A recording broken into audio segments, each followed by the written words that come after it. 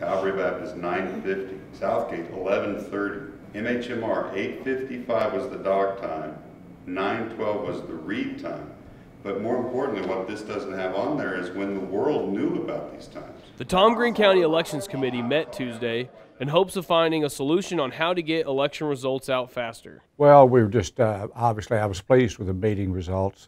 We've never had any really concerns about the integrity of the election, just the speed of which results are released. In fact, the conversation escalated when the county poll workers came to the defense of the Tom Green County Elections Administrator, Vonna Hudson.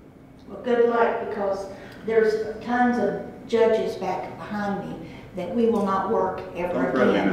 No, I'm not threatening you, Jeff. I am not threatening you, Mr. Betty. I'm telling you what I'm going to do. Ma'am, I'm done responding to you. Please, if you have further comments, make them, but I'm done responding to you.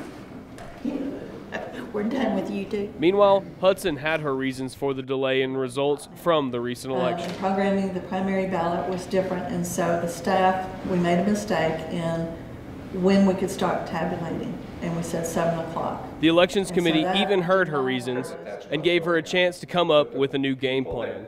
For one, get early voting out.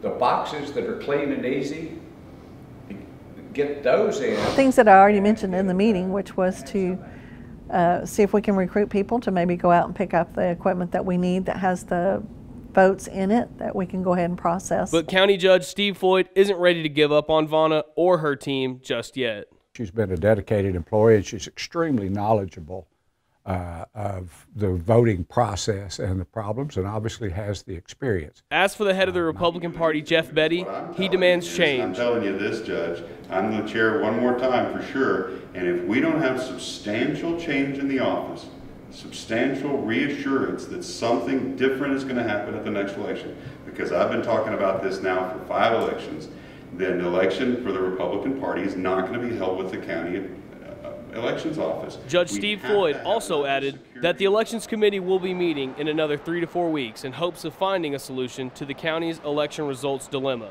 For San Angelo Live, I'm Matt Trammell.